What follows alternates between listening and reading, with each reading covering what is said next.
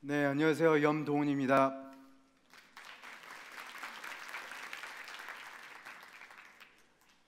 아침 일찍 이렇게 많은 분들이 참석해 주셔서 너무 감사합니다.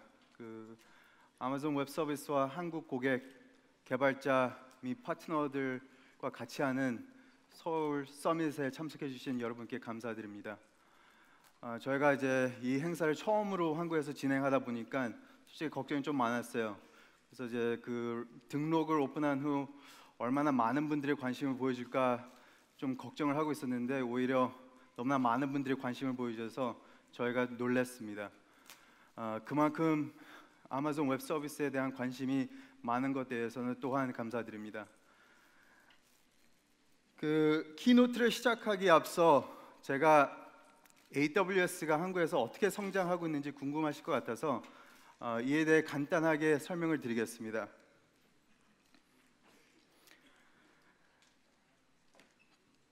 벤처 기업이라는 것은 어떻게 보면은 하나의 아이디어를 제한된 자원을 통해서 성공시켜야 되는데 솔직히 어렵습니다, 이게. 그래서 이런 어려움을 좀 극복하기 위해서 클라우드 컴퓨팅을 상당히 잘 사용하고 있습니다. 국내 스타트업들도 많이 이미 도입을 해서 성공적인 사업을 펼쳐나가고 있습니다. 그래서 이 슬라이드에 보시면은 여러분들이 잘 알고 있는 회사 로고들이 많이 보이실 겁니다. 또한 클라우드 컴퓨팅이 제공하는 주 장점 중에 하나가 클릭 몇몇 번을 통해서 해외 진출, 글로벌 진출을 쉽게 할 수 있다는 게 상당히 큰 장점인데 그 장점을 잘 사용해서 국내 게임사들이 상당히 성공적으로 AWS 통해서 글로벌에서 지금 사업을 펼쳐나가고 있습니다. 그래서 이 슬라이드에 보시면은 여러분들이 잘 알고 있는 국내 메이저 게임사들이 지금 다 사용을 하고 있습니다. 그 회사들 외에도 많은 스타트업 게이밍 회사들이 또 사용하고 있고요. 근데 이제 이게 스타트업들하고 게이밍사들만 클라우드 컴퓨팅을 사용할 수 있는 상황이냐? 그렇진 않습니다. 대기업들, 여기 보시면 삼성, LG, SK, 또한 금융사인 미래에셋, 또 항공사, 아시아나, 이스타젯, 상당히 많은 회사들이 AWS가 제공하는 클라우드 컴퓨팅을 통해서 사업을 지금 많이 이제 성공적으로 디지털 트랜스포메이션을 시도하고 성공적으로 그 방향으로 나가고 있습니다. 저는 이런 내용을 보면서 이제는 클라우드라는 것은 이제 버즈워드가 아니라 새로운 표준이 되고 있다. 저희가 봤을 때는 이제는 많은 기업들이 기술 기업으로 변신을 하면서 기술 기업으로 성공하기 위해서는 클라우드가 필수입니다. 그래서 이제 이런 상황을 보면서 우리가 이런 고객들을 어떻게 지원을 더 잘해줘야 될까 그걸 고민을 많이 하는데요. 그래서 그걸 하기 위해서는 현지화가 상당히 중요하다고 생각합니다. 현지화를 통해서 고객들이 필요한 기술적인 니즈에 대해서 우리가 대응을 더 잘해야겠다라는 생각을 많이 하고 있습니다. 그래서 그런 걸 하기 위해서는 저희가 몇몇 팀들을 지금 강화를 하고 있어요. 보시면은 이제 고객 지원, 프로페셔널 서비스라고 하는 컨설팅 조직, 상당히 중요한 파트너 에코시스템을 저희가 투자하고 있고 또 클라우드를 잘 사용하기 위해서 트레이닝과 서티피케이션 프로그램을 저희가 운영을 하고 있습니다. 그리고 마지막으로는 솔루션스 아키텍트와 어카운트 매니저들이 저희 고객사들과 상당히 밀접하게 지금 일을 하면서 그 회사들이 갖고 있는 비즈니스 니즈를 AWS 통해서 저희가 잘 도움을 드리고 있습니다. 또 현지화를 하면서 또 한 가지 우리가 배우고 있는 게 있어요. 한글로 준비되어 있는 자료들이 더 많으면은 고객사들이 직접 배워서 클라우드 컴퓨팅을 더 잘 사용할 수 있겠다라는 저희 고객의 목소리를 자주 듣고 있습니다. 그래서 저희가 최근에 이제 준비를 한 건데요. 오늘 이 행사 후에 저희가 이메일을 통해서 좀 더 자세한 내용을 보내드릴 텐데 AWS에 관련된 백서 또 AWS를 관련된 주요 상품의 사용 설명서 그런 거를 저희가 현지화를 했습니다. 그래서 로컬라이즈를 해서 여러분들이 사용을 할 수 있도록 준비를 해놨기 때문에 이거는 이제 시작이고 이후에는 훨씬 더 많은 컨텐츠를 저희가 이제 준비할 생각입니다.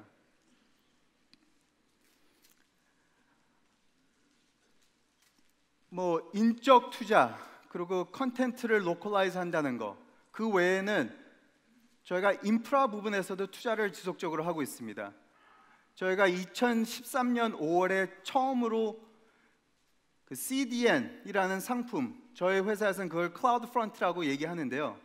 CDN, 컨텐츠 전송을 할 수 있는 엣지를 처음으로 2013년에 저희가 이제 구축을 해놨고, 그거에 대한 사용량이 계속 증가를 하면서 증설할 니즈가 더 있어서 1월달 2015년에 저희가 또 하나의 엣지를 구축을 했습니다. 그 정도로 지금 국내에 있는 고객사들이 저희의 그 CDN 상품을 잘 사용해서 한국에 있는 사용자들한테 서비스를 더 빠르게 지금 전송을 하고 있습니다. 제가 다시 한번 그 파트너에 대해서 좀 말씀드리고 싶습니다. 저희는 국내에서 클라우드 컴퓨팅이 성공적으로 계속 성장을 하기 위해서는 저희 혼자서 할 수는 없다고 생각합니다. 파트너가 꼭 필요하다고 생각을 해요. 그래서 클라우드 컴퓨팅이 계속 증가를 하고 또 AWS 사업이 계속 커지면서 거기에 맞게끔 저희는 파트너사들한테 지속적으로 어떤 투자를 통해서 파트너사의 역량도 계속 키워나가고 있습니다. 그래서 국내에 있는 고객사들이 직접 하는 게 좀 어려우면은 저희 파트너들이, 그 많은 파트너들이 도움을 할 준비가 돼 있다는 것을 여러분들한테 말씀드리고 싶습니다. 그래서 오늘 밖에서 그 부스를 이제 보신 것 같은데 많은 파트너들이 이미 저희랑 아주 그 밀접하게 일을 하고 있는데, 그 중에서 이 행사를 위해서 같이 이제 준비한 그 플래티넘 파트너, 그리고 이제 골드 파트너, 실버 파트너, 그리고 마지막은 브론즈 파트너사들과 이 행사를 이제 준비를 했습니다. 그래서 그 파트너사들한테는 너무나 감사하다는 말씀을 다시 한번 그 말씀해 드리고 싶고요. 그리고 오늘 그 키노트를 발표할 그 맷 타비스, 저희 회사의 글로벌 프린시플 솔루션스 아키텍트를 이 무대로 모시겠습니다. 박수 부탁드립니다. 안녕하세요. 감사합니다. That's all the Korean I know. I'm sorry. So from now it'll be English. Hopefully the translation will convey my thanks and my gratitude at the opportunity to speak here today. I'm very excited to be here at the first Korean Summit. As Doug mentioned, I'm a global principal solutions architect with Amazon Web Services. I'd like to start by talking about my journey with Amazon and a little bit of the Amazon journey to get here today. I joined Amazon in November of 2005, and if you can do the math, that means I joined before AWS existed as we see it today. I was lucky enough to have that opportunity to join and actually be a product manager for one of our early web services that resulted or focused around the retail website. I spent about 3 years as a product manager owning that service and the associates platform, and that gave me the opportunity to see how Amazon builds services, how they focus on customer needs and evolve those capabilities, and how they integrate and innovate on behalf of the customer. That same knowledge got me excited about joining the AWS team as it grew, and so I was the second solutions architect for AWS. I joined that team in February of 2009, and have since been working with customers and partners in the field, explaining the AWS platform, how it works, and helping advise customers about the best way to build solutions on top of AWS. I also was involved in helping to start up our professional services business, and most recently I'm focused as a partner solutions architect on software as a service architectural best practices. I found the last 6 years has been an incredible journey in helping customers understand how AWS works and understand the best practices to use the platform, as well as to learn how we can evolve our platform on their behalf and work hand in hand as a partner with you, whether you be a customer or a partner, to evolve our platform to meet your needs. That's really been my focus as a solutions architect. And it really mirrors kind of how we have grown as a company. So I'd like to cover a short history of Amazon, how we got here. Many of you may know Amazon from the retail business, which is where we started. Obviously, the early days, Amazon was a retail company. But Amazon, from the very beginning, was a technology company that chose to be the first thing they built be a retail experience. So always, from the get-go, it was focused on technology, on capabilities to grow and evolve that platform, on building a website that could scale to the incredible demand that we found early on, whether it be for books, music, movies, whatever else we chose to get into, or the over 40 product categories we're in today. That capability, however, sparked a level of expertise and innovation on our behalf that we felt like we needed to share. So the next business that Amazon moved into, beyond just the retail experience, was really actually a seller business. The opportunity to take our experience in building a web-scale platform that actually delivered content. And not only was about the content on the site, but also the ability to ship products and get them to your doorstep quickly. But we made that open to the world. We exposed that capability to third parties, companies that one could consider competition, for example, that wanted to leverage our experience on our platform. And we recognized a need there, an opportunity for Amazon's experience with retail platforms to be reused and to have a win-win relationship with us and our retail partners that use the platform. This same mentality, this same focus and approach was how we decided to build Amazon Web Services. We looked at the tools and the technology that we had to build for our developers internally. In order for us to scale and grow our business, we had to create a lot of infrastructure tools and capability. We recognized an opportunity there. Back in 2002, when we started experimenting in web services, we recognized that developers quickly would jump onto the platform and innovate using our tools and build amazing new capabilities and platforms. So we wanted to build on that and grow that. So we took our own internal experience, our own ability to grow and run data centers at scale, our own ability to provision infrastructure dynamically and quickly, our own ability to deploy code. Amazon's up to 50 million deployments a year now. So that really is an amazing growth rate that we've had. And so that's how we have grown the AWS business, taking our experience in running and building a large-scale infrastructure and making it available to you so that you can innovate on top of what we've built historically. And that's grown, obviously, up to over 1 million active customers so far. So it's been very successful. So I'd like to talk about how we're progressing, how that business is growing for us as a whole. So we have over 9 years of experience now with AWS, since launching S3 in March of 2006. And yet the pace of growth still has not slowed. We're seeing still incredible growth in the platform. And as you can see from this graphic right here, we're still seeing over 100% year-over-year growth in the S3 platform in terms of data transferred in and out. That is excluding Amazon's own internal usage. So really, it's our customers, you, and others around the world are driving significant growth year over year for us and continue to do so. So we do not see that trend slowing. We see that only increasing over time. The same can be said for our compute platform, EC2. This platform has grown 93% year over year. So we're seeing an incredible growth there as well. Again, this is excluding Amazon's own internal usage of the platform. So this is only external customers that are choosing to leverage the compute capability. And we're still seeing significant growth rates on that platform. And then, of course, it's not just one customer. It's not one big partner. It's really a huge array of customers. As you saw in some of the introductory slides, over 190 countries. We have customers in over 190 countries. And 1 million active customers today.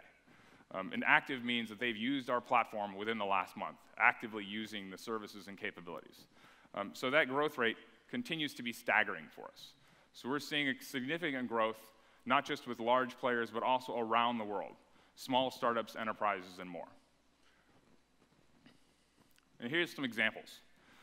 Doug covered in the introduction some of the local Korean companies and partners that are being involved in our platform. But if you look more globally, we're seeing startup customers from around the world, names that you would recognize, names like Pinterest for finding items you like and pinning them to your board. Rovio, if you like Angry Birds, they have them. Dropcam for capturing video and storing it. The ability to get recommendations on Yelp is generated through the AWS platform.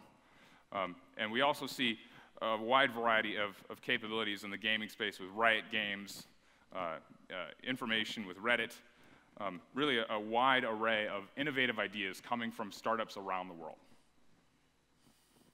But the same can be said in the enterprise space. In the enterprise space, we're seeing a transformation occur where they're recognizing the need to move quickly. They're recognizing they're competing now with these startups in their industries. So brands like Newsweek in the media space are using the AWS platform for delivery. Companies like NTT Docomo or Nintendo, major corporations that are leveraging the AWS platform in telecom, in gaming. So it's not just a consumer experience. It's not just a startup experience. It's really broadly used throughout the world by some of the largest brands. Unilever, for example, has over 1,500 websites that they run on top of the platform. So there's a large consumption of the platform, both at the startup and at the enterprise level. And this trend continues when we look at the public sector. Over 11,000 nonprofit institutions, over 3,400 educational institutions, hundreds of government agencies in countries around the world are leveraging this platform. Names that you'd recognize in the day-to-day, such as MIT, University of Oxford, Stanford. All of these institutions are leveraging AWS as a way to advance either their own internal systems or research or doing what makes most sense for them to move quickly and evolve their platforms and needs based on the AWS platform. But it's not possible to get all this without some help from the ecosystem. And we, as Doug mentioned up front, we're making investments around the world in the ecosystem. We think it's critical that we have partners that work with us. So whether it be a premier consulting partners, your large global systems integrators like an Accenture, Capgemini, a Wipro, a Cognizant, or even your cloud-first, cloud-oriented systems integrators such as SecondWatch or Cloud Nexa. We're seeing these partners have a very successful opportunity to work directly with us and grow their business with new offerings, whether it be new service offerings or even new products they generate. And the same thing is true in the ISV space. Names such as Adobe and Autodesk are expanding their existing product offerings and leveraging the cloud as a way for them to capture new customers and a way for them to capture new business markets. You also see the same thing with Microsoft or Intel, large organizations that are seeing the cloud as a mechanism for them to evolve their offerings and their platform. And then tools like SAP and Tableau, large enterprise data analysis or ERP systems, which are really the core in many cases of a large enterprise, also run effectively and efficiently directly on top of the AWS platform. But it's not just us who are saying this. This is a Gartner Magic Quadrant. So if you're familiar with the analyst community, Gartner is a large international analyst that looks at technology and analyzes its consumption in the space. It's hard to see, but that dot in the top right, the little blue one, that's Amazon Web Services. All the rest of the dots, that's the rest of the cloud space as they see it. Gartner has estimated that we have over 5 times the capability and infrastructure of the next 14 partners or next 14 cloud providers combined. So really being a leader in this space, not only in terms of capability, but also in terms of scale and infrastructure available to you to work with today. And it's also another testament to our success that if you look at the pace of growth in the industry, and you look at the multi-billion-dollar enterprise IT companies around the world, at the top of that graph, you'll see Amazon Web Services has been growing at over 40% as our most recent year-over-year growth rate, whereas the next highest multi-billion-dollar IT company is only growing around 15%. So we're seeing significant growth in this space. It continues to amaze us how quickly customers, partners around the world are adopting and building on top of the platform, and it's evidenced by the growth rates we're seeing so far. So what it's really telling us is that cloud is the new normal. What was once perhaps a buzzword, perhaps just a choice that maybe some companies might use, cloud is becoming a standard in many cases. Companies are no longer asking if they're going to move to the cloud, they're asking when they're going to move to the cloud. That conversation has changed, and that has been exciting for me, having had that conversation for the last 6+ years, seeing that transition occur in those enterprises. It's no longer okay, well, maybe I'll use it. It's what's the right workload? How fast can I move? What is the right opportunity for me? And that's really what the transition has become. So let's look at some of those patterns. What are people doing with the AWS platform? What things are the right fit, if you will, from their perspective? The first is, I think, the most obvious pattern people think of, which is startups. Building a business from scratch. The cloud is immediately attractive for several reasons. Obviously, having no legacy, no background, no existing infrastructure or systems, it makes sense to move forward in a new paradigm, to use the latest approach. That also means they have no dependencies. They're not worried about building into an existing infrastructure, tying into some historical services or capability. They can build net new on top of the platform. But obviously critical for a startup is that low-cost structure for them starting. So because the AWS platform is a pay-as-you-go, pay-for-what-you-use model, that means that a startup doesn't have to worry about building a whole bunch of capital to build a data center. They can start using the AWS platform, and as their business grows, which it should line up with their revenue growth, then their costs grow underneath it. So it really allows them to have the ability to grow quickly and yet still have a cost structure that matches their growth rate. And quickly is the watchword for the startup. The ability to move quickly, to jump into a new space and have immediate success is really the goal. And that's what the AWS platform is there to provide. Enable that innovation, enable that quick speed of movement. And it's not just in new spaces. We're seeing this quick innovation, we're seeing this ability to disrupt existing industries occur again and again, whether it be hotels or storage or gaming. We're seeing companies around the world change how consumers use these capabilities. So for example, Airbnb allows people to book rooms in private residences around the world. So I'm no longer tied to having to pick a specific hotel. I could choose a 2-bedroom flat in London if I so choose. And having that ability has changed how people think about vacationing, how they travel around the world, how they choose to book their next business trip or vacation. Do they bring the family along? Airbnb has been able to, with the help of the AWS platform, transform how people think about booking hotels around the world. And this is an existing business that was well-defined and well-known, but Airbnb was able to disrupt and transform that. The same thing is true as Dropbox and storage. The idea of backup to your local hard drive or maybe a tape, this idea of where I put my important data and how I kept it, Dropbox has been able to transform not only the backup and archiving of your content, but also the accessibility, available around the world, available on any device.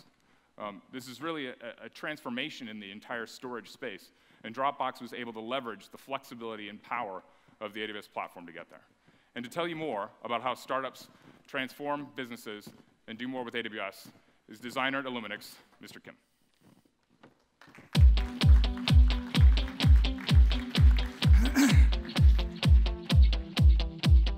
안녕하세요. 일루믹스 디자이너 김한울입니다. 지금 보시고 있는 영상은 모두 컴퓨터에서 렌더된 3D 영상인데요. 잠시만 같이 보시고 시작하겠습니다.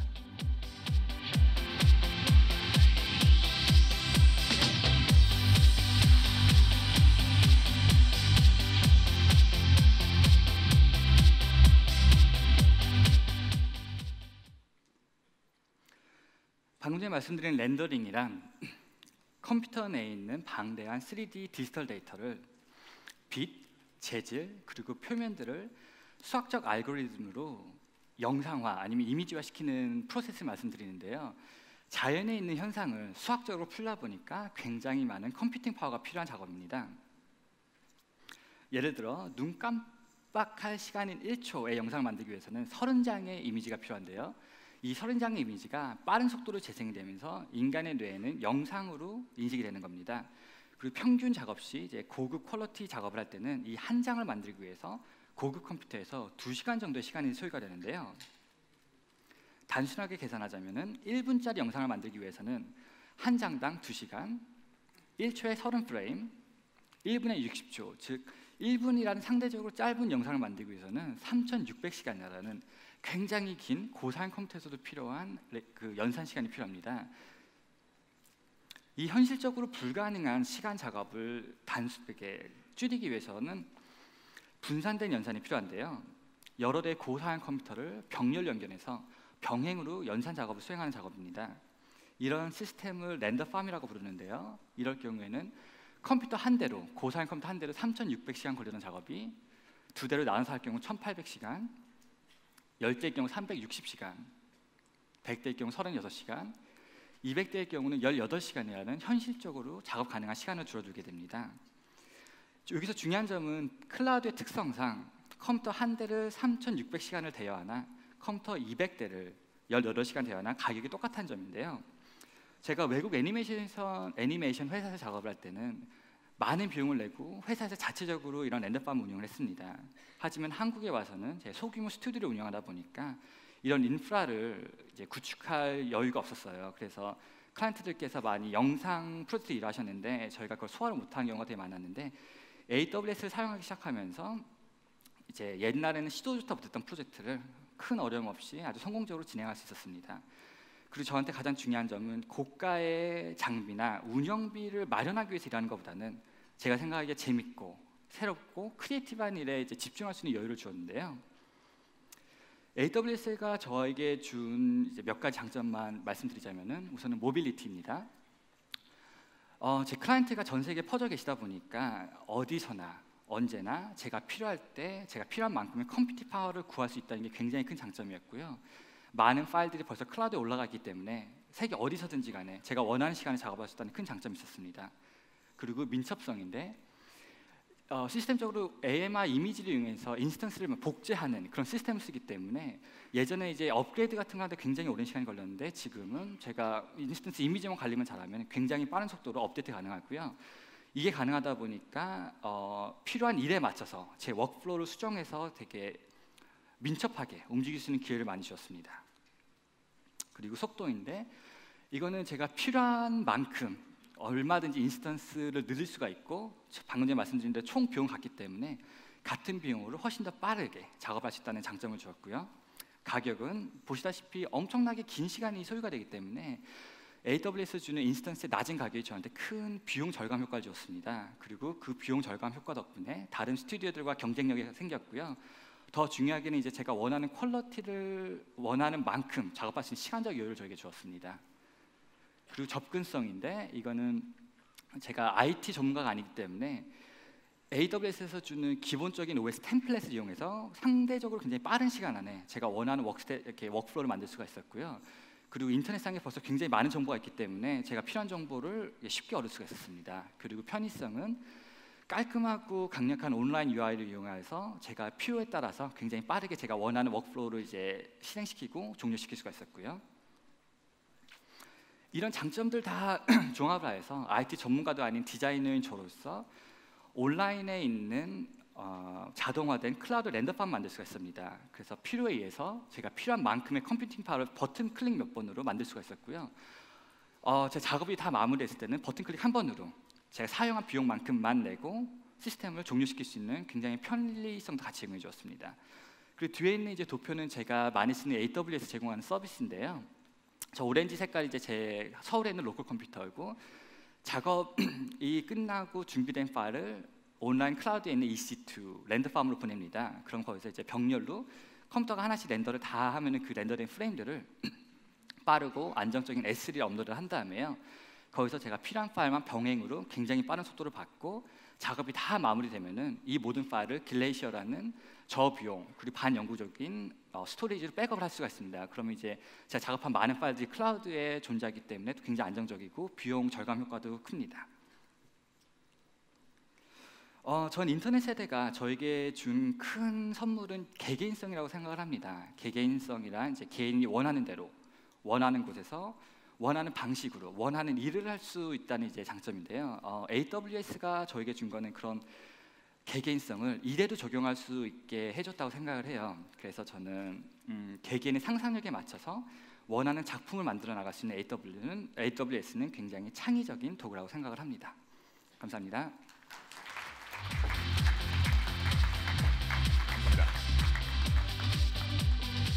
But speed is not just for startups. Speed is for everyone. Companies of all size need this speed to market, this agility, in order to compete in today's world.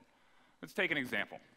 In the old world, provisioning infrastructure was a large capital expense up front.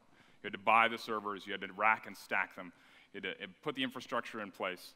And then you only had basic compute and storage capabilities. You still had to build advanced services on top of that.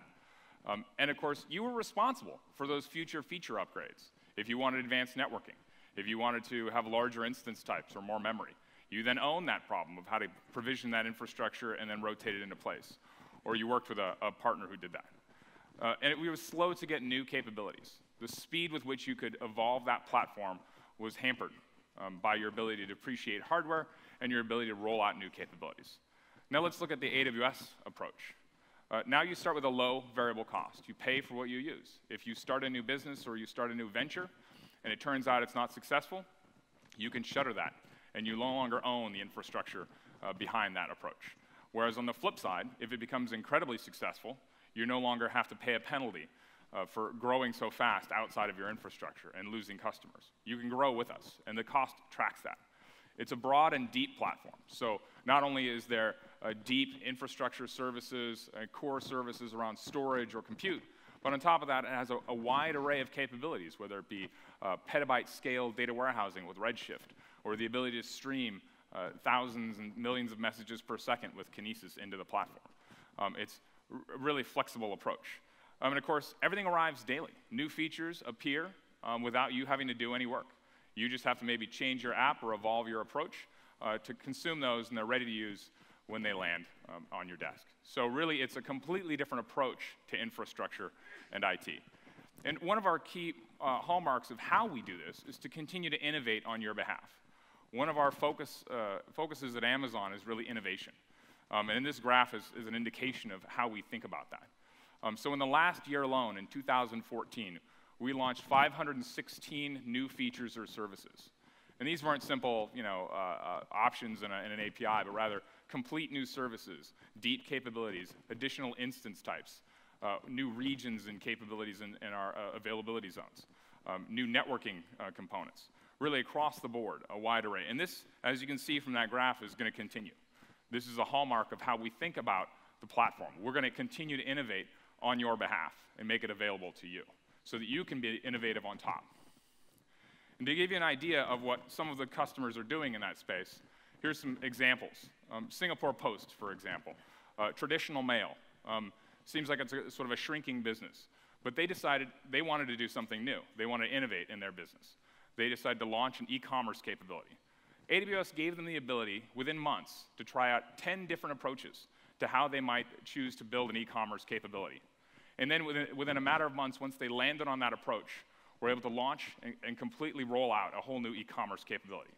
That e-commerce capability has been so successful for them, it now constitutes 27% of the overall revenue to the Singapore Post organization. And by the way, it cost them 50% less than if they'd done it on their own. So it really is about that agility, that speed to try things out and innovate, and then to move forward in the best direction. Another example is MLB StatCast. So I'm sure many of you remember Game 7 of the World Series last year. Eric Hosmer whacks one into the gap between second and short. Joe Panic makes a diving save, grabs it, flips it up to Crawford, who flings it across over to the first baseman and gets Hosmer out, right? An unbelievable play. First reversal in the World Series with instant replay. MLB StatCast was collecting information live that day. MLB StatCast was able to analyze that Hosmer was out by 0.2 seconds. And by the way, if he had not slid, but rather ran through first, like they always tell you in baseball, he would have been safe by a foot. That capability came from the ability to capture real-time information from the field. Every day, MLB StatCast captures 17 petabytes of information about what's occurring in the game. For example, they're capturing the location of the baseball 2,000 times a second and ingesting that information. This allows them real time to present information into the StatCast platform to show you what's going on. So next time Hyunjin Ryu has a great game for the Dodgers, you can go to StatCast to see exactly how his curveball or his slider made the critical play. So it's an important capability for them, and it's changed how people analyze and look at the baseball game. And here to tell you more about how companies change their approach and innovate on the AWS platform, I'd like to introduce Director of SM Entertainment, Mr. Jun.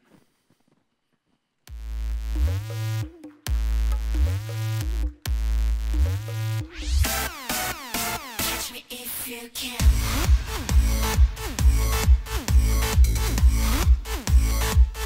Catch me if you can.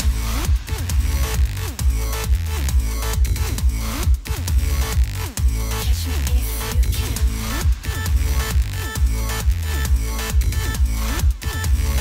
Catch me if you can. 네, 제가 아니라 소녀시대가 올라왔으면 좀 더 반응이 좋았을 텐데요. 네, 안녕하세요. SM 엔터테인먼트 그룹의 IT 서비스를 총괄하고 있는 추상식입니다.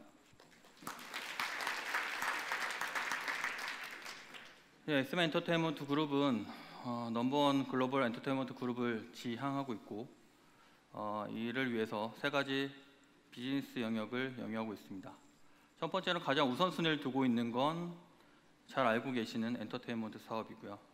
두 번째가 미디어 커머스와 어뮤즈먼트. 가깝게는 대표적으로는 가깝게 여기 삼성역 출구 쪽에 있는 코엑스 아티움이라는 건물을 통해서 MD, 또 스튜디오 체험, 또 홀로그램 상영 등을 운영하고 있습니다. 세 번째는 제가 가장 많이 인볼브 되어 있는 새로운 IT와 모바일 플랫폼을 만드는 모바일 엔터테인먼트 플랫폼 사업을 영위하고 있습니다. 이를 세 가지 사업 영역을 기반으로 해서 저희 이제 SM의 서비스 그리고 AWS와 함께하는 비전에 대해서 말씀드리겠습니다.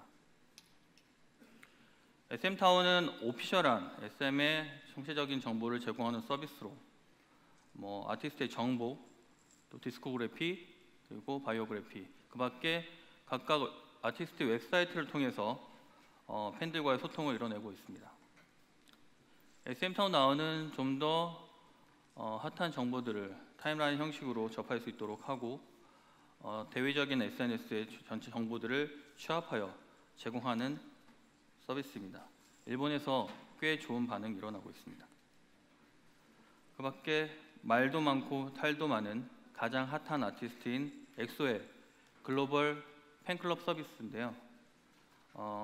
일단 엑소엘 저희가 오픈을 하면서 로컬 IDC 자원을 통해서만 일단 대응을 했었다가 엄청난 트래픽이 몰려서 일단 AWS에 성공적으로 마이그레이션 하면서 이를 대응했습니다. 초기 90만부터 시작해서 3주 동안 300만의 회원 가입이 이루어졌고요. 이 기간 동안 동접자는 90만 명을 유지했습니다. 에브리싱은 모바일 가라오케 서비스로 SM 엔터테인먼트 그룹에서 가장 핫하게 밀고 있는 서비스고, 좀 더 저에게 가치가 있는 것은 최초로 AWS 상에서 기획하고 개발하고 AWS의 컨설턴트들과 협업해서 만들어진 서비스로 지금 최적화돼서 운영되고 있습니다. 앞서 에브리싱의 어떤 구조들을 간략히 말씀드리면, 에브리싱은 도쿄 리전을 중심으로 해서 RDS, EC2, S3, 또 클라우드 프론트 같은 코어한 서비스들을 주로 사용하고 있지만 코드 단에 있어서의 API와 그 밖에 다양한 서비스들도 배치하여 사용 중에 있습니다. 좀 더 다양한 얘기들을 말씀드리면, 앞서 말씀드렸던 대표적인 서비스 이외에도 저희 내부에서는 더 많은 서비스 그리고 더 많은 시스템들이 AWS상에서 개발되어지고 운영되고 있습니다. 이건 비단 사용자들을 대상으로 하는, 팬들을 대상으로 하는 대외적인 서비스뿐만 아니라 저희 내부에 ERP나 그룹웨어들도 개발되어 운영을 준비 중에 있습니다. SM 엔터테인먼트는 잘 알고 있는 것처럼 엔터테인먼트 그룹이지만 꽤 많은 IT 자원을 가지고 있고 꽤 괜찮은 인재들도 포진해 있습니다. 그럼에도 불구하고 전문적인 IT 기업들에서는 엔터테인먼트 IT가 얼마나 하겠어라는 약간의 편견을 좀 가지고 계셨고, 그런 것들이 AWS와 함께 하면서 어느 정도 상쇄되었다고 느껴집니다. 그리고 더욱이 오늘 제가 이 자리에 이렇게 키노트 연사로 있다는 것만으로도 이것이 반증되는 게 아닐까 생각하고 있습니다. SM에는 이 밖에도 많은 아티스트들이 되기 위한 연습생들을 보유하고 있습니다. 이들이 데뷔해서 성공하고 발전되는 과정이 많은 스타트업들이 만들어져서 또 발전하고 성공하는 케이스와 유사합니다. AWS는 이런 유연함과 또 확장과 축소들이 다이나믹하기 때문에 저희한테 적합한 서비스가 될 수 있었습니다. 전체적으로 저희 현재 전체 자원의 서비스 자원의 약 70% 정도가 AWS 상에서 운영되어지고 있고 앞으로도 더 확장될 가능성이 있습니다. 물론 그것은 지금처럼 AWS가 지속적으로 발전한다는 것을 전제로 할 때 말입니다. 그리고 클라우드를 얘기할 때 가장 많이 얘기하는 것들 중에 하나가 보안이라는 측면입니다. 보안은 로컬 IDC 센터를 운영했을 때의 보안과 같은 맥락으로 보면 분명히 모자랄 수 있지만 분명히 제 관점은 관점과 포맷이 달라지면 내용이 달라집니다. 보안도 이런 측면에서 견주어서 봐야 될 것이고 저는 AWS 보안을 신뢰할 만하다고 말씀드릴 수 있겠습니다. AWS의 가장 마음에 드는 점은 원활한 소통과 그리고 경제성. 여기서 경제성이란 건 비단 저렴하다는 뜻이 아니라 충분히 경제적 가치를 가지고 있다는 뜻이고요. 또 적절한 타이밍을 통해서 지속적인 기능 지원을 이뤄내고 있습니다. 마지막으로 간략히 말씀드리면 SM 엔터테인먼트는 아티스트와 음악, 컨텐츠를 기반으로 해서 가상 국가를 꿈꾸고 있습니다. 그리고 이런 가상 국가의 실행 방안으로 코어 커넥티비티라는 것들을 명명하고 있는데요. 이 코어 커넥티비티는 크게 이 쌓여진 많은 서비스들을 통해 이루어진 빅데이터를 기반으로 움직이고 있고 그 빅데이터를 통해서 아티스트와 팬들이 좀 더 밀접하게 연동될 수 있도록 하고 있습니다. 이러한 가상 국가를 실질적으로 운영하고 있는 건 어떤 도로, 항만, 전기, 수도와 같은 기관 시설일 텐데요.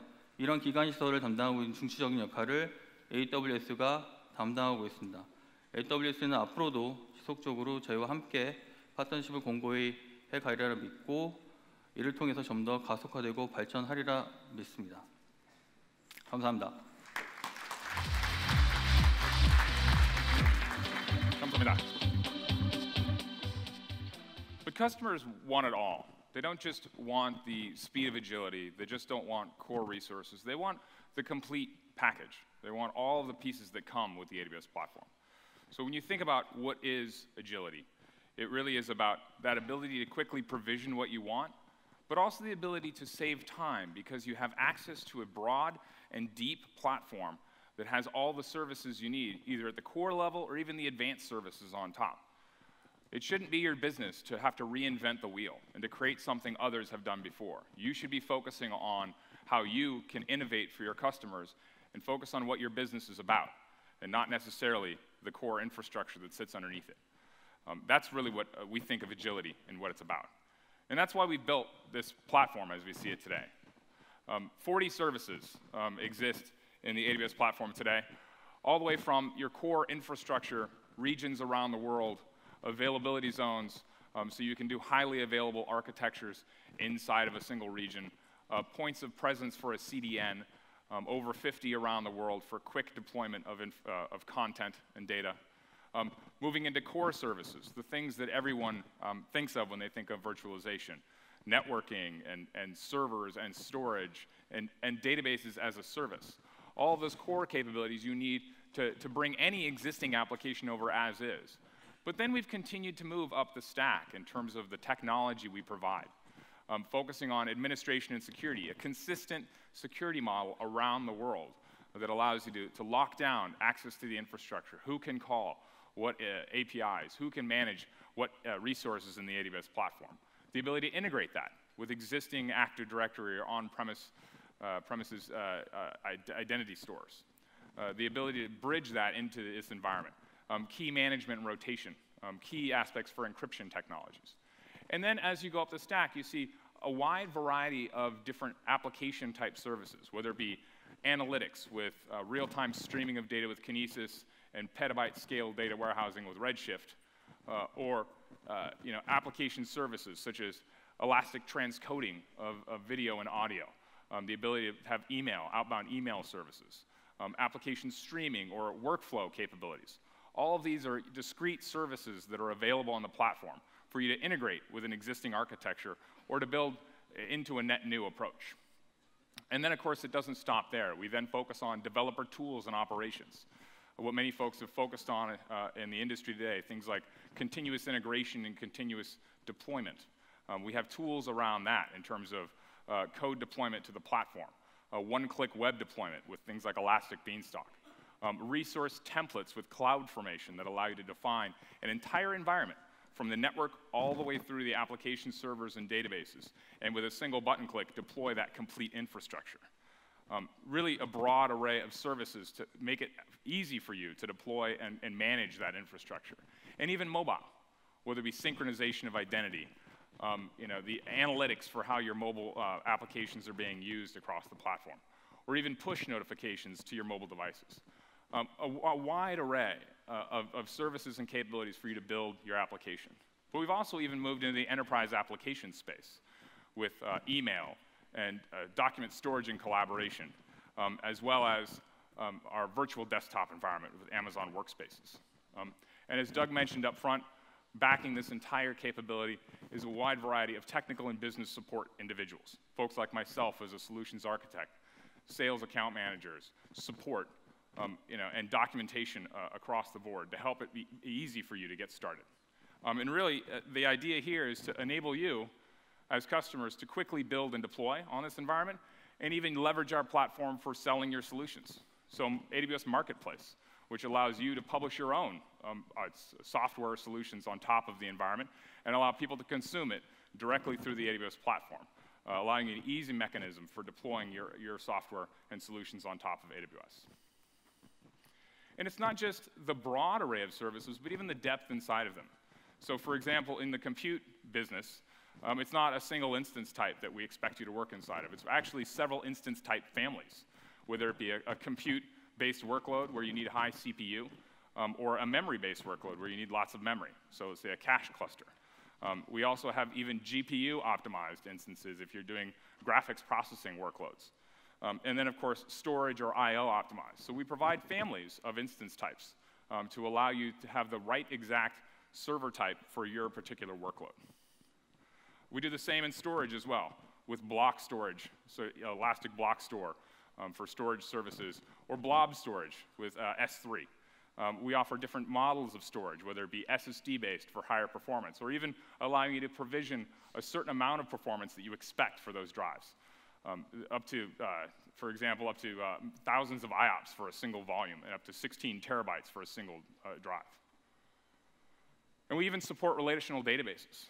And this means not only the open source ones, like a Postgres or a MySQL, but also the enterprise-grade databases, such as Oracle or SQL Server. And in fact, we even have our own enterprise-grade cloud-oriented data service, Aurora, which is MySQL compatible, but designed around a petabyte scale database model. And of course, we also integrate with auditing, security, and compliance services to allow you to not only provision infrastructure, but also analyze your consumption. Make sure it's in alignment with your compliance needs and your security needs, and look at that environment on a regular basis for analysis and tracking.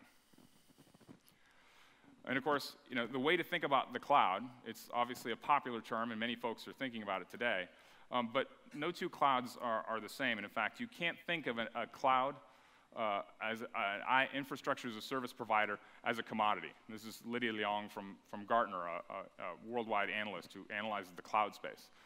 It really is more about finding the right cloud that fits your particular application needs. So instead of thinking about a standardized set of core services that you then have to try and fit your shapes into, your workloads into, you need to think about how you can get a platform that has all the capabilities you need that match directly to your workloads. So that means a wide array of compute and storage capabilities, a wide array of application services that sit on top. That's really the focus. So what we're hearing from our customers is they really want to use that leading platform, AWS. They want the one that with the most functionality, the largest customer and partner ecosystem, so they can not only get launched quickly, but they have a whole support network, a local support network of partners and ISVs that can help them. And then, of course, that 9 years of experience is a great thing, too. It helps them know that we worked out the kinks in the platform and have continued to grow and evolve based on customer feedback and are doing the right things. And to tell you more about how enterprises leverage the platform, I'd like to introduce Vice President, Samsung Electronics, Printing Services, Mr. Han. 네, 안녕하세요. 반갑습니다. 한호성 상무라고 합니다. 저는 프린터를 개발하고 있습니다. 프린터에 들어가는 소프트웨어와 솔루션을 개발하고 있습니다. 예. 제가 오늘 소개드릴 거는 프린터 얘기를 좀 하려고 하고요. 그 다음에 도대체 아마존하고 프린터가 무슨 관계가 있는지, 그리고 프린터와 삼성에서 지금 프린터도 만들고 있는가, 프린터가 조금 이렇게 좀 보링한 디바이스가 아닌가, 요즘과 같은 시대에 누가 프린트를 하는가라고 생각하실 것 같은데요. 이 점에 대해서 저희가 생각했던 바, 그 다음에 저와 저희 팀이 했던 것을 소개드리고 여러분들과 공감하는 시간을 가졌으면 좋겠습니다. 예, 프린터가 여러분들 어떤 디바이스라고 생각하십니까? 프린터는 뭐 그냥 인쇄하는 장치죠. 여러분들 보시면은 빨리 인쇄하고 그다음에 잼 안 나고 그러면은 그렇게 그 이상의 것이 그렇게 필요 없는 그런 디바이스였을 겁니다. 그런데 제가 오늘 조금 정보라는 관점에서 프린터를 좀 다르게 해석을 해보겠습니다. 오른쪽에 보이시는 게 다양한 디지털 디바이스들입니다. 여러분들 많이 사용하시는 것들이고요. 왼쪽에는 종이로 된 문서입니다. 오른쪽에 디지털 디바이스들이 갖고 있는 디지털 정보들이 있고요. 이것을 왼쪽에 아날로그 디바이스로 옮기는 행위가 프린트죠, 그죠? 그리고 반대로 하는 게 스캔입니다. 그러니까 프린터는 디지털 정보와 아날로그 정보를 서로 변환해주는, 거기에 있는 최접점에 있는 디바이스가 프린터라고 생각을 합니다. 예, 그런데 지금 여러분들 잘 아시다시피 지금 IT 트렌드가 이런 식으로 변화해 왔습니다. 모바일 클라우드 시대로 오면서 정보를 다루는 사용자 수와 그다음에 애플리케이션의 숫자가 기하급수적으로 증가를 했죠.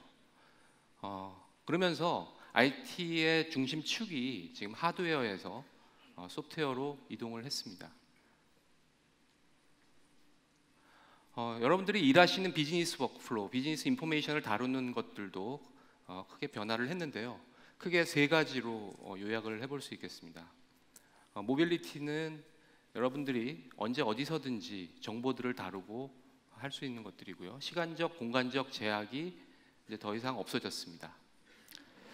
그 다음에 인터오퍼러빌리티인데요. 인터오퍼러빌리티는 그런 디바이스들 간에 서로 정보들을 갖다 자유롭게 공유를 할 수 있게 되었습니다. 그리고 PC 없이 각 기기들이 독자적으로 그 정보들을 갖다 다룰 수 있게 되었죠. 여기서 저희의 이제 고민이 생겼습니다. 저희 프린터는 아까 말씀드렸다시피 하드웨어 중심적인 어떤 디바이스였는데 이런 IT 트렌드가 변함에 따라서 프린터는 어떤 식으로 변해야 될까, 거기에 대해서 저희는 고민을 하게 되었고요. 여기에 대해서 해결책을 찾은 것들을 오늘 여러분들께 소개드리려고 하고 있습니다. 예, 여기 그 답으로 찾은 것이 저희는 삼성 스마트 UX라는 에코시스템을 구축을 했는데요. 첫 번째는 플랫폼입니다. 플랫폼은 저희가 프린터에 10.1인치의 태블릿과 같은 그런 장치를 디바이스에 부착을 시켰습니다. 그리고 거기에 안드로이드 OS를 올렸어요. 그러니까 스마트폰을 사용하시는 분들이라면은 누구나 친숙하게 프린터를 사용할 수가 있겠죠. 그 다음에 이제 앱 솔루션들인데 기존에 있던 프린트, 스캔, 카피와 같은 그런 앱들을 안드로이드 애플리케이션으로 개발을 했습니다. 그래서 그걸 프린터에 장착을 할 수 있고 또 기존에 있는 안드로이드 애플리케이션들이 저희 프린터에 장착이 돼서 동작이 됩니다. 뭐 예를 들자면은 앵그리버드와 같은 게임들도 저희 프린터에서 동작이 됩니다. 뭐 누가 프린터 앞에서 게임을 하겠느냐라고 생각하시겠지만은 그런 사람들이 실제로 있더라고요. 그리고 저희 여기 플랫폼에 어떤 앱들을 갖다가 개발하고자 하시는 분들을 위해서 SDK를 오픈을 했고요. 그 다음에 저희 디바이스가 전 세계 어디에든지 있든지 간에 그 디바이스에서 직접 액세스할 수 있는 앱 센터를 오픈을 했습니다. 여기에 저희가 그 아마존하고 같이 협업을 한 부분이 있습니다. 여러분들 그 피처폰하고 스마트폰의 차이가 뭔지는 잘 아실 겁니다. 뭐 여러 가지가 있겠지만은 많은 사람들이 얘기할 때 가장 큰 차이는 확장성이라고 얘기들을 하죠. 그러니까 플레이스토어나 앱센터를 갖다 접속을 해서 다양한 애플리케이션을 설치를 할 수 있고요. 그러면서 그 기능들이 계속적으로 확장을 할 수 있는 겁니다. 그러니까 저희 이 스마트 UX 플랫폼도 처음 구입했을 때 그 기능이 다가 아니라 다양한 애플리케이션들을 저희와 그다음에 저희 파트너들이 계속적으로 공급을 하고 그것을 앱센터에 올려놓음으로써 저희 고객들은 그 앱들을 계속적으로 다운로드해서 그 기능과 성능을 업그레이드를 시킬 수 있습니다. 예, 그리고 마지막으로 저희가 클라우드 프린트를 오픈을 했습니다. 이것은 시간과 공간적인 제약을 받지 않고 어디서든지 간에 인쇄를 할 수 있도록 하는 그런 서비스입니다. 이 부분에서도 저희가 아마존과 협업을 해서 이 시스템을 쉽게 구축을 할 수가 있었습니다. 예, 제가 지금까지 설명드린 내용을 잠깐 저희 동영상을 보시겠습니다. 예.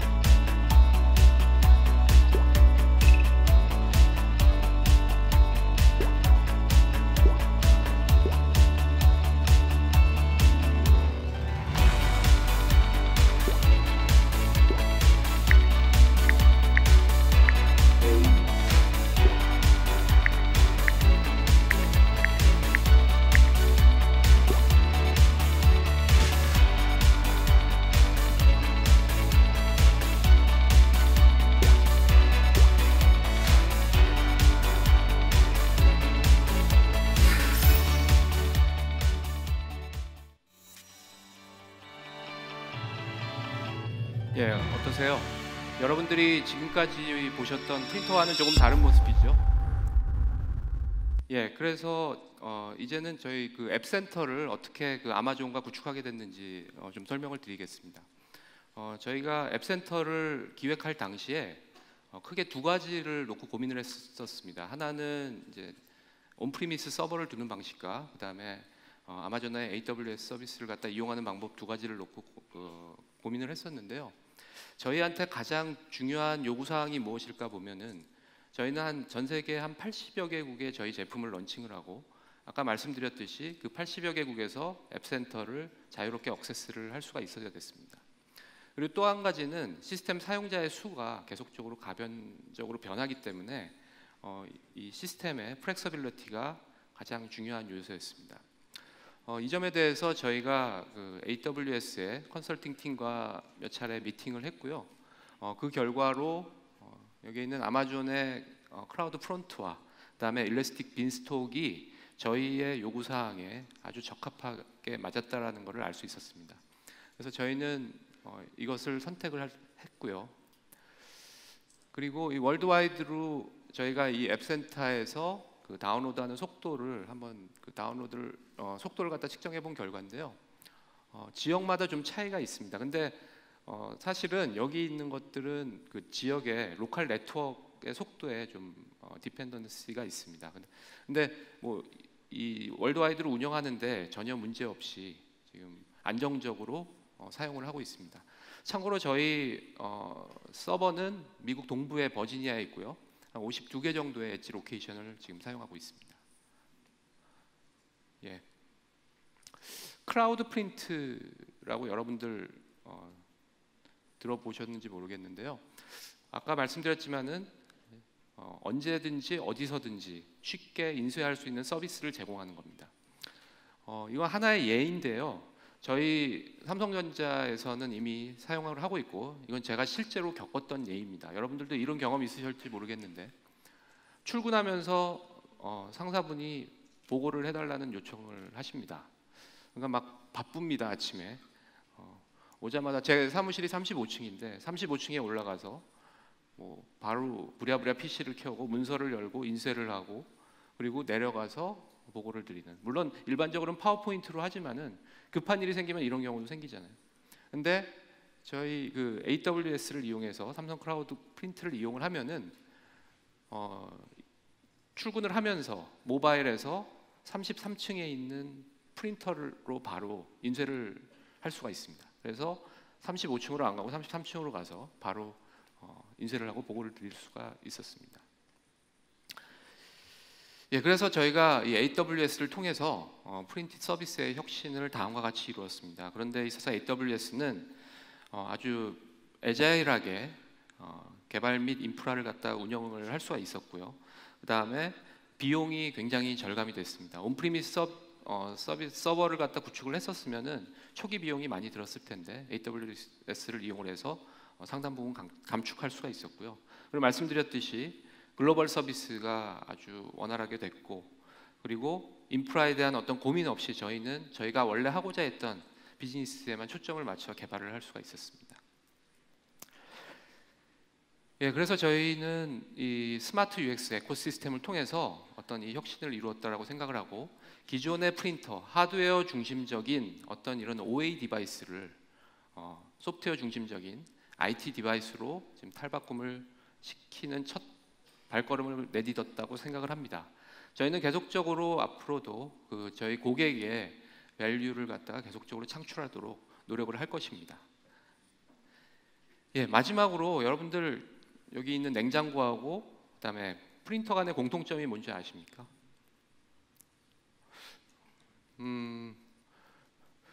냉장고는 집에서, 프린터는 사무실에서 24시간 전원이 꺼지지 않는 디바이스입니다. 물론 프린터 끄시는 분들도 있더라고요. 근데 끄시지 않아도 됩니다. 이 전원 전기세 그렇게 많이 안 나옵니다. 근데 향후 이제 IoT 시대가 본격적으로 도래하게 돼 있을 때 어떤 프린터가 지금 저희가 스마트 UX로 탈바꿈했던 것처럼 어떤 IoT 허브로서의 역할을 할 것을 기대해 주셔도 되겠습니다. 예, 감사합니다.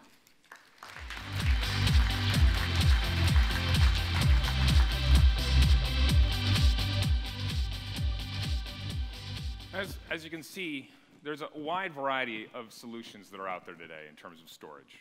Storage is a core component to most applications. The ability to access common file systems is becoming more and more common. You've seen our AWS platform, you've seen the usage, S3, EBS. There's a wide array of capabilities that people can build today. But one commonality that many applications were built around was this common shared file system. Content repositories for CMS systems, home directories for users. This has actually presented a bit of a challenge and actually an opportunity for AWS. One of my early customers many years ago was a movie studio company looking to build a platform to deploy microsites for all their movie launches. Their architecture was built around this kind of a shared platform. So they had the problem of how to build a distributed clustered file system to handle hundreds, if not thousands, of server clients trying to deploy content in real time. So demand estimation was challenging. The ability for availability and performance as spikes occurred. Long lead times for getting new infrastructure. In their case, long lead times for configuring and deploying new cluster nodes. And of course, the constant upgrade and refresh cycles. So that's an obvious missing block. We saw that as a challenge. Customers have asked for it. And in true Amazon fashion, our customer obsession won out. And I'd like to announce today the Amazon Elastic File System. So this is a brand new service and capability that allows customers to go ahead and provision a file system to sit behind their server infrastructure. Obviously, some core components of something like that. It's a fully managed file system for EC2. So as you launch an instance, you can mount that file system behind the scenes. So if your application's built around that home directory model or shared repository model, it would be launched and mounted at launch time. It's obviously SSD-based. It grows and shrinks as your usage grows and shrinks. And it's a very high throughput with very low latency, designed simply to solve that common problem of how do I have a shared file system behind my platform. And of course, with many of our advanced services beyond core infrastructure, the availability, durability, distribution of content, clustering, those are all things that are taken care of by the service itself. So you have this simple model of a easy-to-use, fully managed file system that's simple to deploy with a button click. It scales in seconds. It's got seamless integration with your existing application models. You can mount it like an NFS v4 mount point, and off you go. So no upfront or minimum cost. So all of the work, the undifferentiated heavy lifting of building a clustered file system is no longer a challenge for you. So it's simple to deploy, but it's also elastic. It grows dynamically and automatically. As data is added and removed, we will continue to provision storage behind it. There's no need to provision capacity or performance. That's part of the service itself. And you pay only for the storage space you use. So you're not provisioning a whole bunch of storage up front and then waiting to run out and then provisioning more. But rather, it goes ahead and grows automatically, and you pay for what you use, and consistent with the Amazon model. It's also scalable. So it's a file system for virtually any workload. You can grow it to the petabyte scale. Throughput and IOPS to that infrastructure scale automatically as we see your consumption scale. It's got support for thousands of concurrent NFS connections. So that means you can have thousands of EC2 instances mounting this file system behind the scenes for a shared distributed file system infrastructure. And it's got consistent low latency access to the platform. This is our new Amazon EFS service. It will go into preview in the summer of 2015. But if you're interested, please feel free to sign up today at aws.amazon.com/EFS. Thank you. Data services is another area we've seen a lot of demand and growth. Using data more expansively, faster than any point in history. So it's never been easier, because of the AWS cloud, it's never been easier and less expensive to collect, store, analyze, and share data around the world. And of course, AWS is fully loaded with big data in mind. That's our focus. We've built a core set of services that make that possible. From sources of truth data stores like S3, Glacier, or our new EFS Elastic File System, to high-performance databases, Amazon DynamoDB, or our Aurora, MySQL-compatible, cloud-oriented, highly scalable database model. And of course, services around specific analysis, so streaming of data with Kinesis, the ability to store and build a data warehouse of petabyte scale with Redshift, or running Hadoop in the cloud in a dynamic and flexible environment with Amazon EMR. I mean, broad analytics has been a common usage in the platform. So companies like Aon, who are doing risk management analysis, needing to analyze large amounts of customer data to analyze their risk position. Quite a number of healthcare companies, from Novartis, Bristol Myers Squibb, and Merck, are looking at drug development, delivery of data, or sorry, delivery of drugs in their supply chain, and discovery of new opportunities, are using this big data platform as a way for them to analyze and grow their business. But it's not just about analyzing what you see today, but it's even about actually adopting a machine learning model, which says, let's take a look at what that data is that I have and what predictions can I make about that platform. So companies like Netflix, who are making recommendations for what movies you should watch based on what you've seen today. That's using this machine learning approach that's beyond just the analysis of the data, but rather generating predictions from it. Or even companies like Electronic Arts that are using that as a mechanism to predict scaling needs within their applications and their games. And of course, Amazon has a long history with this particular challenge. That is a picture of Amazon's first website, obviously a little outdated, but it gives you a sense. Even early on, we had eyes and editors. We had a service that actually would help recommend books for our first website. We did, customers who bought this also bought natural language processing. These are problems we've been working on and trying to solve for the Amazon retail experience for many, many years. And of course, we had to provide that capability to our own internal teams. So this was a challenge that was faced not just by one team in the business, but really by many. It was the spark for hundreds of new machine learning applications in the platform, whether it be item classification for what group does this belong in, this particular item, to demand estimation. How much should I order of this new product coming out to anticipate what customers might buy? Customer support, analyzing behaviors and patterns and requests for support through the Amazon platform. Or even customer adoption models. How quickly do they adopt new technologies or new products? And then, of course, display advertising, sales lead ranking. A wide array of common prediction problems exist in the e-commerce space, and this has been something we've had to build for ourselves for many years. And so we ran an experiment. We actually did this ourselves internally and said, let's take 2 senior developers and give them the ability to analyze the data set and predict and build a prediction model on top of that. So we gave them, it took them 2 developers about 45 days to go ahead and get to 92% accuracy on that prediction model using traditional tools and the traditional approach that they had taken. We then said, what if we gave you a machine learning engine that is a tool set that you could build off of? It jumped in and quickly ran common prediction models for you. It took a suite of well-known prediction algorithms that exist and then made those available to you as a single developer. That same approach was done by one developer using this new platform in 20 minutes. He got to 92% accuracy on predictions in 20 minutes. So that's pretty significant improvement in performance and capability. And this developer was significantly less senior than the 2 that worked on the original 45-day problem. So the point behind this is that we've now made this available to you. So we'd like to announce the Amazon Machine Learning Service. It's a fully managed machine learning service for developers. So you can take your data today and start making predictions on what's going to happen with your data sets. It's really all about data-driven deployment and development. The idea of analysis and reporting using things like Redshift, EMR, to real-time dashboards in Kinesis and Lambda, and then going to the final step of that process, which is really the prediction model. So saying, hey, I'm going to use this analysis and reporting tool set.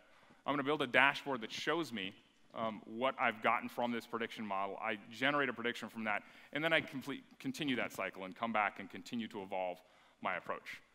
Here's really the focus here is about predictive models and machine learning. That's really what we're trying to make available to you as a simple service. So some examples of how you might choose to use that. So what customers are going to use your product? Looking at their current behavior patterns, looking at what they're doing today, and then determining whether they would actually get benefit from that.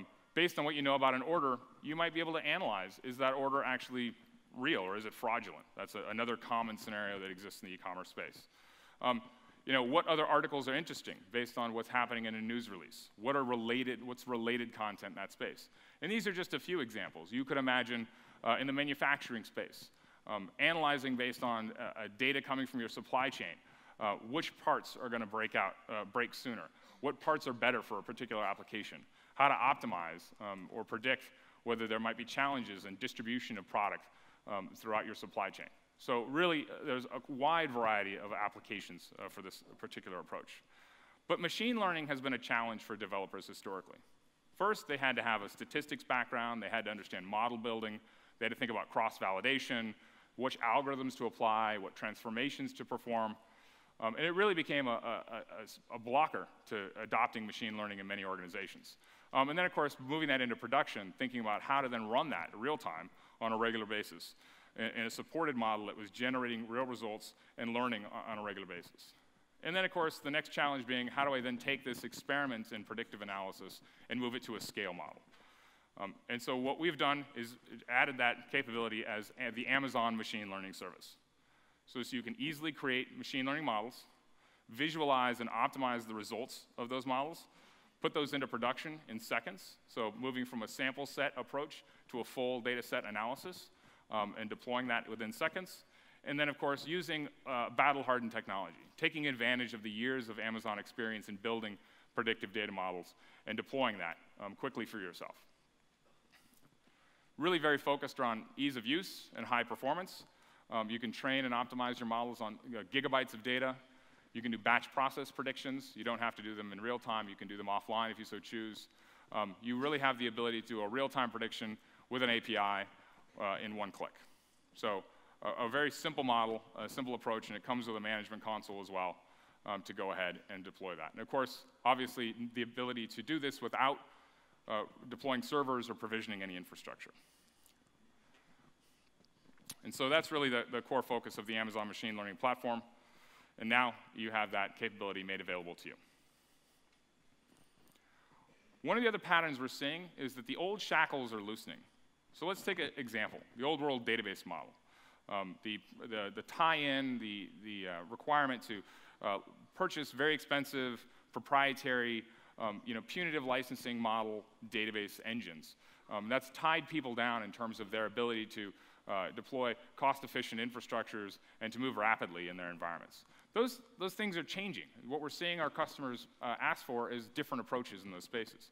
So for example, the consumption of things like MySQL and Postgres as open source approaches has drastically grown over those traditional models. But one of the challenges with that approach is getting to the scale and performance of proprietary databases can be hard with those approaches. To that end, we recently launched Amazon Aurora, which is a MySQL-compatible relational database as a service model, but really focused on getting 5x performance of the high-end MySQL database at 1/10 the cost. And the goal here is that it's highly scalable. So we're talking a petabyte-scale database model. Thousands of customers were in the preview. And this is really something we've built and grown as a cloud-first database engine. So enterprise-level scale, yet the flexibility and capability of the open source model with MySQL compatibility. But that story continues. We see it over and over again, whether it be databases, but also even in the desktop environment. Physical desktops have been expensive, hard to manage, hard to maintain, physically distributed. It's been a challenge for many of our enterprise customers to maintain that large fleet of desktops around the world. And virtual desktops, gives them that centralized management, which is a significant improvement, and they can deploy software, but oftentimes provisioning hardware for that, provisioning the connectivity, performance can be poor, and it can be very expensive to switch over to the virtualized desktop model. So Amazon's taken on that model as well, and our approach is to use Amazon Workspaces, the desktop virtualization the AWS way. So no hardware or software to install. Access can be from any device, whether it be a laptop or a tablet, smartphone, from around the world. This integrates with your existing infrastructure. So your existing Active Directory data store or corporate directory can be integrated directly into this platform, allowing you to have the same username and password for logging in as you do to your existing laptops today. And goes to the Amazon model, it goes down to a simple usage-based model, paying for monthly pricing, no long-term commitments, and it's half the price of existing on-premises VDI solutions. Again, another model in how we're changing how people think about consuming and deploying IT. Johnson & Johnson, for example, has chosen 2015 as the year for the workspace, and so they're actually going to be deploying over the next year over 25,000 individual workspace desktops. All of their all of their consultants, I should say, and their internal employees will be leveraging that platform as their work environment. So they've moved entirely to a virtualized desktop approach with the Workspaces product. But the challenges still exist in that space with desktop applications. How do I think about deploying the desktop apps that need to be in there? How do I think about utilization, utilizing at the right level? I have a lack of visibility oftentimes into what's running on individual machines. And of course, there's always those deployment challenges and the maintenance overhead. So we've actually made some changes and some new services to address that challenge as well. So there's 2 new capabilities we're rolling out to address desktop deployments in the workspace environment. The first is AWS Marketplace for desktop apps. So the ability to purchase desktop applications through our AWS Marketplace and deploy them to your workspaces environments. So a wide variety of popular desktop applications will be available. You can provision those to your workspace desktops. And again, consistent with the AWS pricing model, you pay by the month. So as you consume those applications, you're charged on a monthly basis for its usage. Here are the major categories. Over 100 applications will be available today across 11 different categories, all the way from accounts payable and billing to business intelligence, mapping and geographic information systems, illustration and design tools. So a wide variety of utilities, tools, and products you might be using today will be purchasable directly through the AWS Marketplace and then could be provisioned to your Amazon Workspaces environment. A second is the Workspaces Application Manager. So for any IT admin seeing this opportunity, they're saying, how do I manage and control what applications get deployed to those Workspaces environments? And that's where the Workspaces Application Manager comes in to package and manage the virtual applications that will be deployed to that environment. They can be installed natively on the environment, but it basically allows you to manage patches and backup through that Workspaces Application Manager tool. Both of those are available today and are services that, if you're looking in the Workspaces environment, are definitely worth checking out. Another trend we're seeing is that reinvention is continuous. Consider compute, for example. In 2006, we had one instance type. In 2015, we have several different families, not even instance types, but a wide variety of families of instances. But we're continuing that trend. We want to continue to evolve that space. So we're seeing a trend also in the compute space for building with smaller blocks, even smaller than the virtual instance. And so last year, we launched the EC2 container service, which allows you to deploy containers, Docker containers, to a cluster of EC2 instances. You can launch and terminate the containers. You have a cluster of EC2 instances you launch into. And then, of course, you can mount persistent volumes at launch and even have your own private Docker repository to support that. It's now generally available, so we launched it at the end of last year, but now we've put it into general availability and actually made it available to all customers with a new management console, and we've expanded its geographic locations to several spots around the world and integrated with CloudTrail. So as you can see, this is one of the core focus areas for Amazon. We continue to evolve. Even as services launch, we continue to event and grow. It also has a new service for scheduling long-running applications, so a new deployment scheduler that will deploy those containers out to the cluster as well and manage that for you. So you'll see more as time goes on as we evolve this service, but some big new updates for that. The other area we're seeing compute evolution is actually in the idea of complex event processing and shrinking the compute profile and how you launch and manage compute. So to that end, we actually launched Lambda last year, which is really about shrinking compute to the atomic scale. So it really is driven on you get events from AWS services that generates automatic execution, no servers to publish to. So let's say, for example, as a file is dropped into S3, Lambda will invoke your own code as a Node.js script, which will then do some analysis of that file or maybe even perform some functions on top of it. And so we will orchestrate that entire process automatically. So obviously, there's lots of use cases for this. Data triggers, as I mentioned, files dropping in S3, changes occurring in DynamoDB, Internet of Things applications, small devices, trickling information into the platform and then invoking changes based on that. Stream processing, it integrates with Kinesis for processing streams of data. Of course, indexing and synchronizing as changes occur within the environment, updating search indexes and synchronizing data through a fleet of servers. And the entire thing is about a server-free backend. So as events occur, this Lambda invokes the script, and then there's no EC2 instances necessary to launch to run that. We run that on your behalf and invoke it for you. So there's some new features we launched very, very recently for this. You can call those functions directly and invoke Lambda directly. We've got some mobile SDK support, integration with the mobile platform, and now you can write those functions in Java as well, in addition to Node.js. But let's take a step back and think about moving to the cloud. Many of you might be newer to the platform or not using it at all, in which case you might be thinking about, is it a binary decision? Do I have to go all in, or can I actually have a hybrid model? And so what role does this hybrid IT play? Well, what we've done to support that transitional model is really to focus on building capabilities and services that allow you to integrate your on-premises infrastructure with AWS today. So for example, you might have integrated networking. You want to bridge the gap between your on-premises data center and AWS. You can use Direct Connect or the virtual private cloud offering to build a seamless network that connects your on-premises infrastructure and the AWS platform. The same thing is true with integrated identity. You can integrate your directory services or identity stores with the AWS platform through our simple directory service. Again, it continues on with integrated management. We have plugins for common virtualization management solutions such as vCenter or System Center.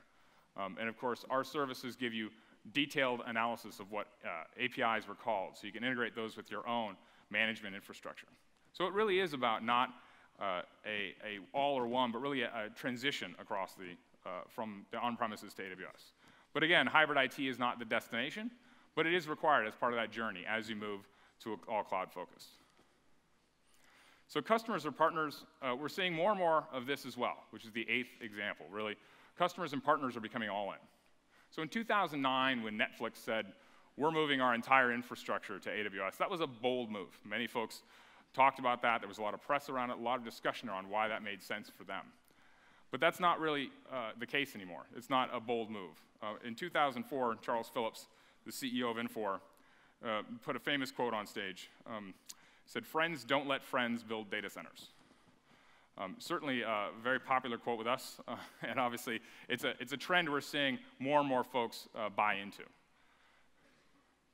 So now all in with AWS is not just about 1 or 2 players, but really a large number of both enterprise customers as well as ISVs. So you see Netflix, but then Suncorp Group, a financial services company, Intuit. On the ISV space, Infor, obviously, Splunk, MicroStrategy, Tibco. Partners and customers are considering AWS as the sole platform for their entire infrastructure, both internal applications as well as their services they deliver to their customers as well. So I'd like to close with some final thoughts about Amazon. I've been lucky enough to be at Amazon for 9.5 years, and I've had the joy of learning and working with many customers around the world. And I think there's 3 things that I would leave with you about how to think about Amazon as a partner and who to work with. And the first is really our focus on customer obsession. I didn't write this, by the way. I couldn't figure out how to put this into Korean. Someone else did this for me. But the first focus is really customer obsession. 90% or more than 90% of our roadmap and our platform comes from customer feedback. So we work with customers out in the field, folks like myself, sales, professional services. We work with you directly to understand what it is you need to be effective, how we can deliver services that are going to make your business move faster. And that's the start point. When we start to build a new service, we start from the customer. We say, what will they get out of this? What will be the end result of launching this new capability? And then we work backwards on how we build that out and how we scale that over time. The second thing to remember about Amazon is that we're a company of inventors. We're builders. We're focused on continuing to evolve and innovate. As you've seen from many of our slides about innovation, that is our core focus. We will continue to build new services and new capabilities, and that is a core of us as a company. We often say that it's really just day one for us. We're going to continue to evolve, and that's consistent not just in the AWS business, but also in the retail business, seller business, our digital platforms. We really continue to believe that if we're stopping, we're blocking innovation. We need to continue to evolve that platform. And the final thing I'll leave you with is our focus on long-term orientation. We've been in this business for 9 years, but we see this as a continuing trend. It's an evolution in IT. And our focus is how to make that evolution in IT continue, not just in the short term, but in the long term. And how do we build a relationship with you that will benefit us and will keep you coming back? For example, we've lowered our prices well over 40 times. We do that because we think it benefits you. It benefits you. You then come back to us for more capabilities and more needs because you can consume more. You have more budget to work with. That benefits you, and it benefits us.